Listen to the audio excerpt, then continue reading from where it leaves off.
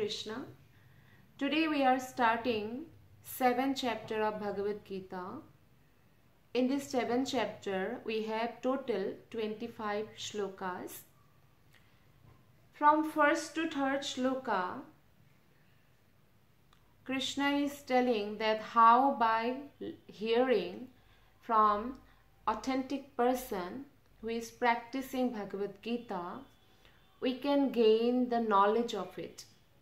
By hearing. Hearing is a very important function. That's why you can see our ears are always open. Eyes we close when we are sleeping, but still we can hear. So Shravanam is very important. There are Navavidha Bhakti, 9 kinds of Bhakti, and these are Shravanam is the first you need to hear. Because without hearing one cannot be a good speaker. It is said, right? If you don't hear, you cannot speak. Or even a child, if he cannot hear, he cannot learn how to speak. So hearing is very important. Then Shravan, then Kirtan. Kirtan means, this is also Kirtan. Hare Krishna, Hare Krishna, Krishna Krishna Hare Hare, Hare Rama Hare Rama, Rama Rama Hare Hare. This is Kirtan. But when you talk about Krishna to anyone, that is also Kirtan. So Shravanam, Kirtan. Then once you do Shravan and Kirtan both, you start remembering Krishna all the time. Gradually you can remember Lord all the time. So Smaranam is very important. By Smaranam our mind become purified. By Shravanam, Kirtanam and Smaranam. Then these three are very important. Archanam Vandanam. Archanam Vandanam means when we do Abhishekam of Lord Krishna and we chant some prayers, Vandana, and then Pada Sevanam, when we offer some flowers or tulsi leaf at the lotus feet of Krishna, that is Pada Sevanam. Daisyam Sakhyam Atmanivedanam. Daisyam means when we consider that I am servant of Lord, like Hanumanji consider himself, he is like Daisya Bhav. So we should know that Lord is the supreme and he is the king of all kings. And Sakhyam means when we consider Lord as our best friend, that is Sakhyam. Atma Nivedana means when you fully surrender to Lord and you think that I am not alone. Anytime Lord is always with me, so I should surrender myself to him. So this is the importance. And first thing start with Shravanam. Then from 7th chapter 4th shloka to 12, Shri Krishna is saying about the nature. From 13 to 19, Shri Krishna is saying that what one should be towards Krishna or far from Krishna, Sammukh ya Bimukh. And then 20 to 25 Krishna is talking about Devata Pujan, Devta Pujan. So we are starting from shlok number 1. Shri Bhagavan Uvacha Maya Sakta Manaha Partha Yogam Yunjan Madashraya Asankshayam Samagram Mam Yatha Gyasyasi Tatshrinu. The Supreme Personality of Godhead said, now hear, O son of Pritha, how by practicing yoga in full consciousness of me, with mind attached to me, you can know me in full, free from doubt. Hey Prithaputra, अब सुनो कि तुम किस तरह मेरी भावना से पूर्ण होकर मन को मुझ में आसक्त करके योगाभ्यास करते हुए मुझे पूर्णतया संशय रहित जान सकते हो. So this is very important. First thing, Krishna is telling that we should fix our mind at the lotus feet of Lord. Why it is important? Because we are not this body, we are soul, and soul cannot be happy only by doing the bodily activities. So one should, because he is spiritual, and spiritual is the nature of the soul, so one should perform spiritual activities like remembering Lord, and one should be attached to Lord. For example, in this material world, different people are attached to a different person, maybe mother, maybe children, maybe husband, wife. That's why that is called family spirit, right? Similarly, we should, because we are soul, we should develop some attachment to Lord. Then only we will get that spiritual happiness.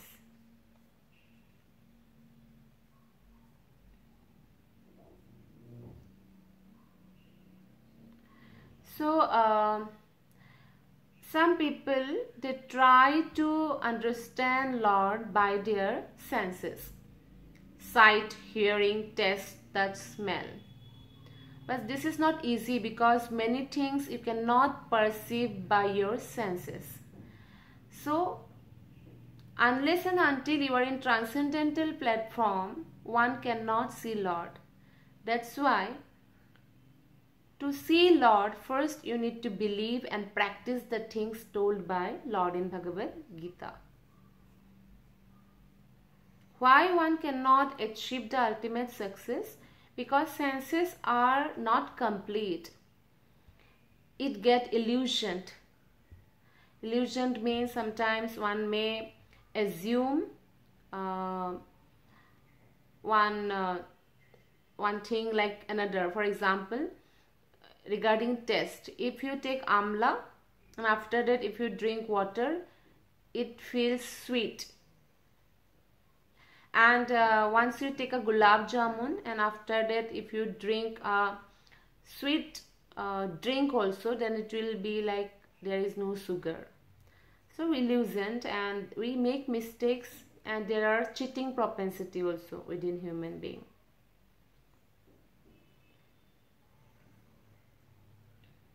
So that's why, because our senses are not complete or purna, and they are incomplete, that's why we should always accept a spiritual counselor with whom we can deal with things, because whatever problems come to us, there are many factors. So to run in a right path, we need a counselor. And Lord Krishna and the other incarnations, they are perfect. That's why it is said God is only perfect. So Bhagavad Gita is actually Lord Krishna speaking to us directly. Like if you read a book, the author is talking to you directly. He is sharing his knowledge with you. So similarly, Lord Krishna talking to us directly, and that's why Bhagavad Gita is perfect science. There are different people, like for example, I will give you one example, and this is a true story. What happened, once a person, he came with a big tumor in his neck, like outside, it's also you can see outside. He came to doctor, and then he admitted in hospital. He was in very bad condition. He used to read newspapers, and when one day he saw that in newspaper there is an advertisement that some medicine have come for this treatment. So he informed the doctor. Doctor said it is not yet outside, it's still in lab. So he told, I'm a very rich person, I will spend all my money for my life, you please arrange that from that American lab. Then doctor thought that because he is thinking like this way, why not I should arrange the medicine, and or I will tell that I have arranged. I cannot arrange, obviously. I will tell that I have arranged.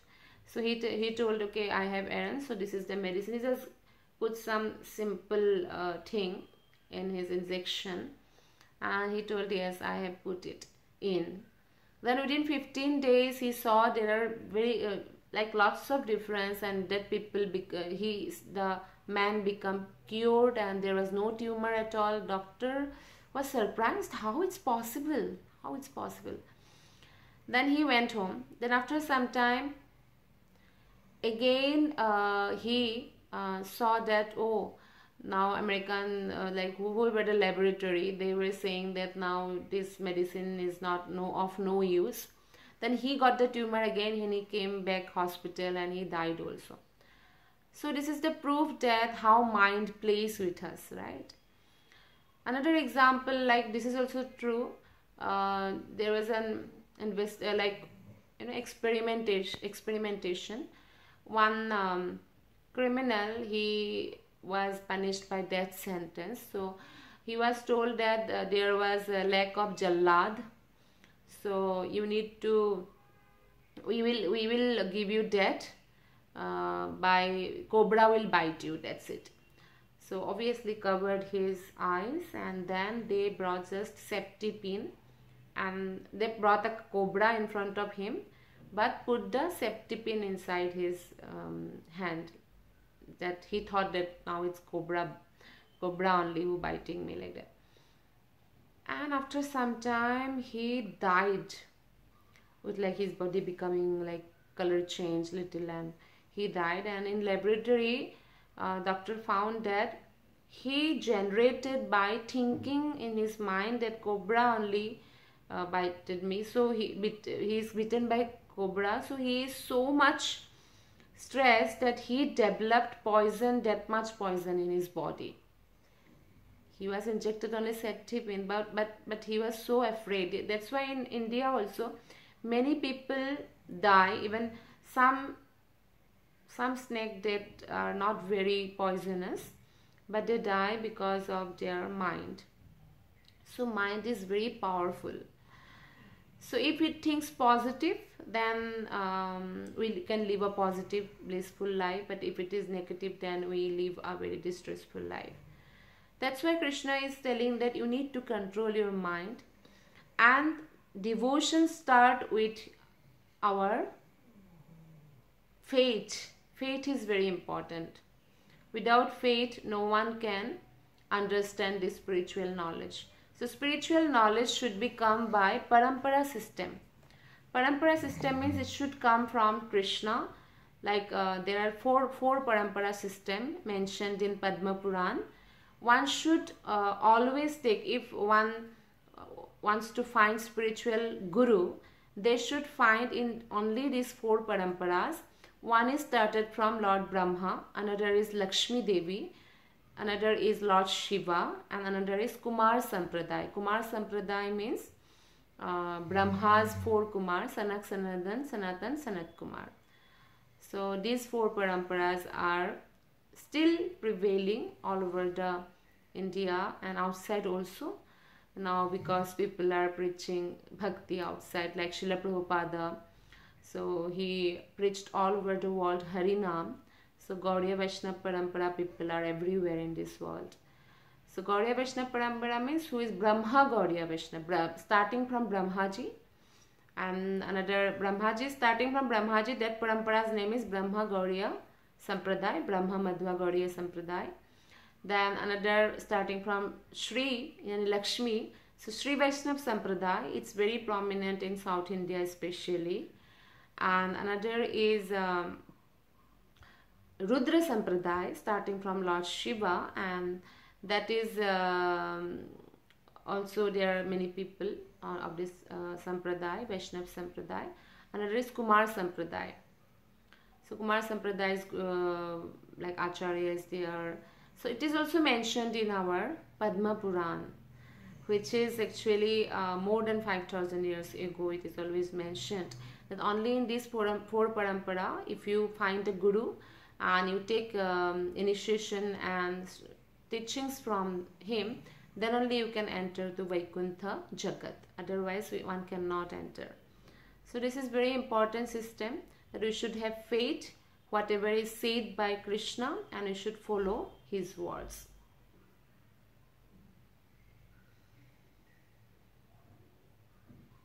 So why many people don't believe on scriptures? Because there are so many people who are fake and they have given lots of commentaries and that are not convincing. That's why we should find, like there are artificial gold is there and people are cheating in the name of gold, but it doesn't mean that there are no real gold. So there are so many fake gurus, but it doesn't mean that there are no pure gurus or spiritual gurus who are from this parampara and they are giving the proper knowledge to the people. So we should have this faith, and for that we need to pray every day to Lord, so that I can progress in spiritual path as well. Material we are already progressing, but material education we are already taking from college, so that we can get that spiritual knowledge from the right person, and so that I can get the authentic guru and who can lead me to you. So this way we should pray every day to Lord Krishna. Then you will see the miracle. Shlok number 7. Mattaha parataram nanyat kinchid asti dhananjaya mai sarvam idam protam sutre mani gana iva. In this shloka, Krishna is saying, I am the test, is saying that there is no truth superior to me. Everything rests upon me as pearls are strung on a thread. Like a pearl, there's a pearl necklace, and thread is inside. That's why pearls are decorating our neck. So similarly, everything is related to Lord. Everything is taking shelter of Lord. There are so many planets. In road, there are so many cars. You need a traffic police, traffic lights to control. So there are so many planets, and every planets are moving. Who is controlling that traffic?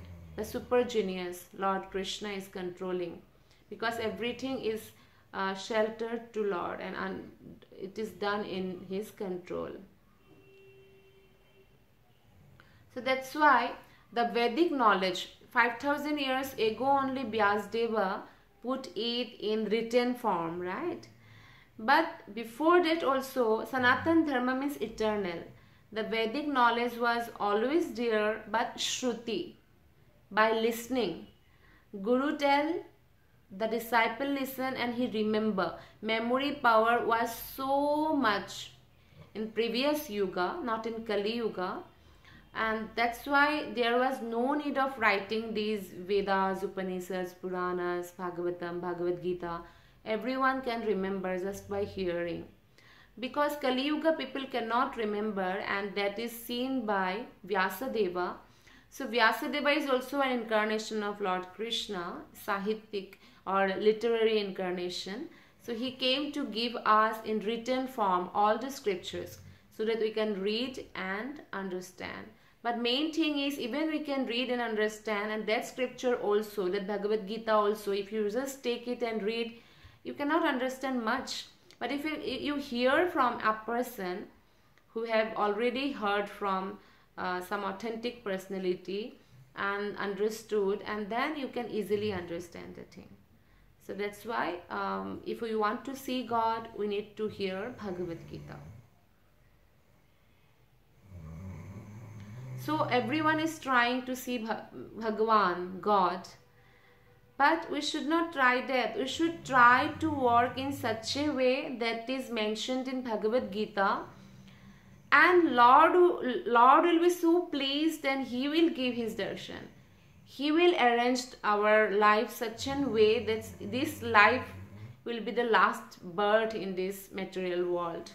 So that's why we should focus on our spiritual duty. Slok number 4.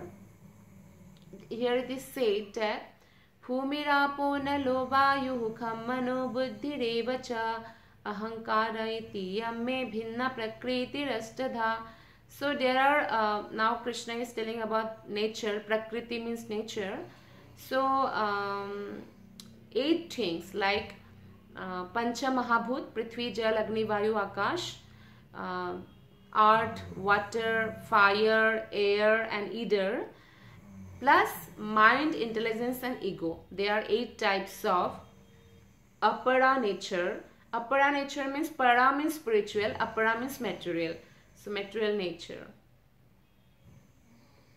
And then 7.5 sloka, Krishna says that other than these 8 apara nature, I have a para shakti. Para nature, spiritual nature, and that is antaranga shakti of the Lord. So there are shakti. So Shaktiman, who is Shaktiman? Lord Krishna is the Shaktiman, because Shakti needs a shelter, like sun. From sun rays are coming. Because sun is there, that's why rays are coming. Similarly, the Shaktiman or the person is there, so energy is coming from him. That's why.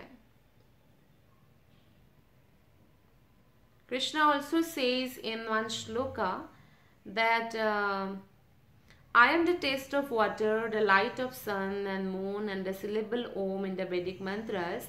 I am the sound in the ether. So Krishna is telling that we think now water is tasteless. No, water is not tasteless. If it is tasteless, you cannot drink it. That's why we always search, oh, mitha pani, like that. Means it should have some good taste. So Lord Krishna is the taste. So how we can remember Lord? Even in water, when we are drinking, we should be thankful. Thank Krishna, you are in here. That's why I am able to drink this water. Then lights of sun, that is also because of Lord, because sunlight is coming from the Brahma Jyoti. Brahma Jyoti is the illumination coming from Lord Krishna's body. And men are very, some men are very powerful and they are like can do many things, and from whom he is getting the power? From Lord only, and sound as well. Lord Krishna said in 19th shloka, Bahunam janmanamante jnanavan mam prapadyate Vasudevah sarvamiti samahatma sudurlabhaha. So here Krishna is telling a very important secret thing. After many births and deaths, he who is actually in knowledge surrender unto me, knowing me to be the cause of all causes and all that is such a great soul is very. So there are lots of birth and death, and it will be continued. But we get human body after lots of birth. So it's very precious. We cannot waste our time. Human lifetime is very important. You know, the Yamdutas don't come for animals. If animal dies, Yamduta will not take them to hell. Yamadutas come only for Yamduta. Yamraja sent his dutas.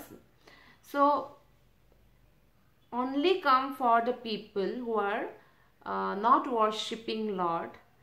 And somehow, if you are not worshipping Lord, because you have given this body to know God and go back to Godhead, that is your original home, and if we don't do this, then Yamaduta will come. So that's why animals are not under the territory of Yamraj. Human beings are. Because human beings' body is karma sharir. Karma sharir means you need to work. Animal body is bhog sharir. Bhog sharir means they have already worked as a human being, and because of their karma now they are in that body, particular body. And if you go because of your pious work to heaven, there is Deva sharir. Deva sharir. There in Deva sharir there is no bad smelling or stool or like that. It's a good body. You can enjoy 1,000 years. But the best body is when you get the spiritual body, your original body at the Vaikuntha Jagat, Golak Dham. So that's why it is very rare that we get a human body, and once we get human body, we should utilize to know about the spiritual things, to know about God and to practice spirituality. And by this way we can get rid of birth, repeated death and birth. And Krishna also says that those people who come to me, they are very rare and they are Mahatma. Mahatma means they are very great souls.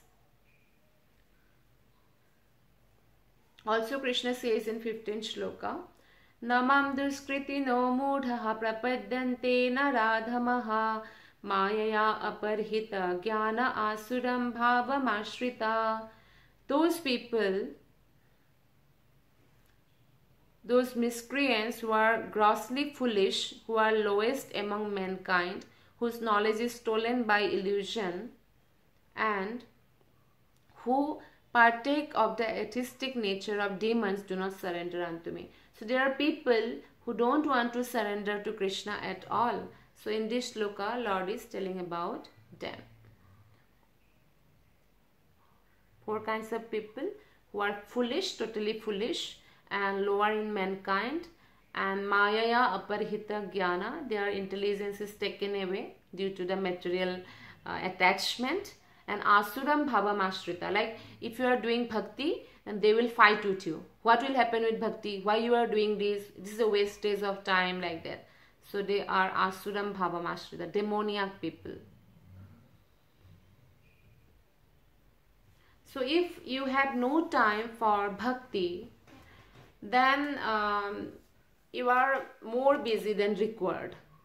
Like we have to balance between spiritual life and material life, and that's why we should put some time out. Like how we can cut the time? Not seeing lots of movies, then we can save the time, right? Or wasting talking with the people who are not giving you any positive, thoughts or like that. So this kind of activities we can minus, we can cut, we can utilize it to practice bhakti, like chanting Harinam and reading Bhagavad Gita. So we need to find out that my nature is what? It's a demigod nature or demoniac nature. Then we need to develop the demigod nature. So 4 people come to Lord Krishna. They are Chaturvidha bhajante mam, 16th shloka. Janaha sukritu anarjuna. Chaturvidha bhajante mam janaha sukriti norjuna. Arto jigyasurartharthi jnanicha bharatarshava. Arth means who are very sad, in distressful condition. They will come to me, and they are actually lucky people, because might be they got some distress due to previous karma, but they are not going to someone else, they are going to Lord Krishna. So they are very fortunate people. Some people come to Krishna out of some curiosity, who is God, and why people are suffering, why some people are very rich, some are very poor. So they ask questions and they get attached to Lord. Artharthi means I will worship Krishna and I will get some money, I will earn lots of money. For that also, if someone come to Krishna, then they are very fortunate. Yes. So Lord Krishna become happy when by any means someone come to his bhakti. Then another wise is Jnani, because he know, he read Bhagavad Gita and he know, that's why he is coming to Krishna. So among all these, who is in distressful condition, who wants some money, and who have some curiosity, and who is knowledgeable, the knowledgeable one who come due to knowledge is considered as the best. Next shlokas we are reading 20 to 25. Krishna is telling about demigods who go for demigod worship. 20, shlok number 20. Kameste ste hritagyanaha prapadyante anna devataha tam tam niyamam asthaya prakritya niyataha swaya. जिनकी बुद्धि भौतिक इच्छाओं द्वारा मारी गई है, those whose intelligence has been stolen by material desires, वे देवताओं की शरण में जाते हैं. Surrender unto demigods, और वे अपने अपने स्वभाव के अनुसार पूजा के विशेष विधि विधानों का पालन करते हैं. And follow the particular rules and regulations of worship according to their own natures. So Krishna is telling that those people, actually demigods also give any boons only by the power, energy and blessings of Lord Krishna. But if someone is not worshipping Krishna, they are just worshipping demigods, it means they have lots of material desires and they think that Krishna will not fulfill that. See, I will give an example of a small child. Small child, he is having tonsil, and he is suffering from tonsil and fever, etc. And he saw ice cream parlor, and he is crying in front of father, "Give me one ice cream, give me one ice cream." Then father will tell, "First you recover, then I will bring ice cream for you. Now you are in pathetic condition. If you take ice cream, then it will be painful for you." But the child is crying, and he's not listening to father. Then also father will not give him ice cream. He might cry a lot. But for example, child is having 100 rupees and he goes to the ice cream parlor and asking the shopkeeper, "Please give me ice cream." The shopkeeper is not going to ask him, "Are you sick? Are you having a tonsil, or are you suffering from fever?" No, not at all. So shopkeepers are compared to the demigods because it's their dharma. If somebody is giving money, shopkeeper will give him ice cream. So similarly, if we follow some rules, rituals, then demigods gives us the thing, but it may bound us more. Like child will suffer more if we eat that ice cream. So similarly, it will bound us more if we ask something from demigods and this is not good for us. But if we ask same thing from Krishna, then if it is not good for us, Krishna will not give us.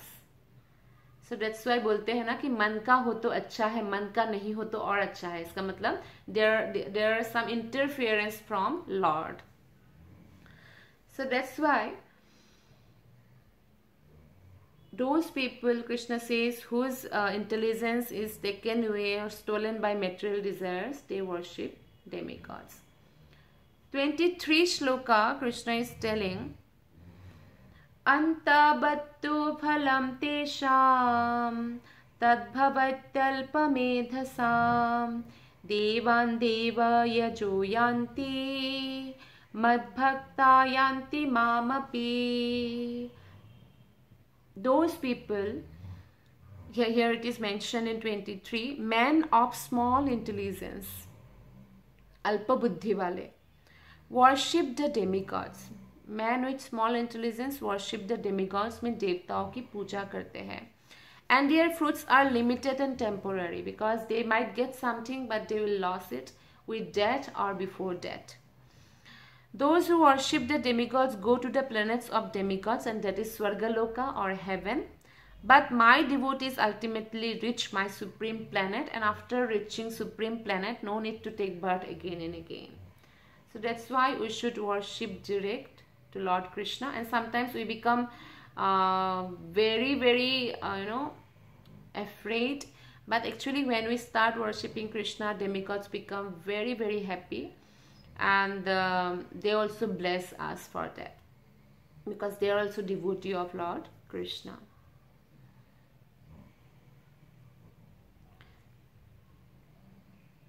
Okay, this, I'm very sorry, this chapter is having 30 shlokas, not 25.